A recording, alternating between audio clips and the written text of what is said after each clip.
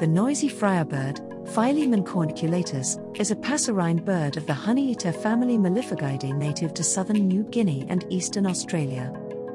It is one of several species known as friarbirds whose heads are bare of feathers. It is brown-grey in color, with a prominent knob on its bare black-skinned head. It feeds on insects and nectar.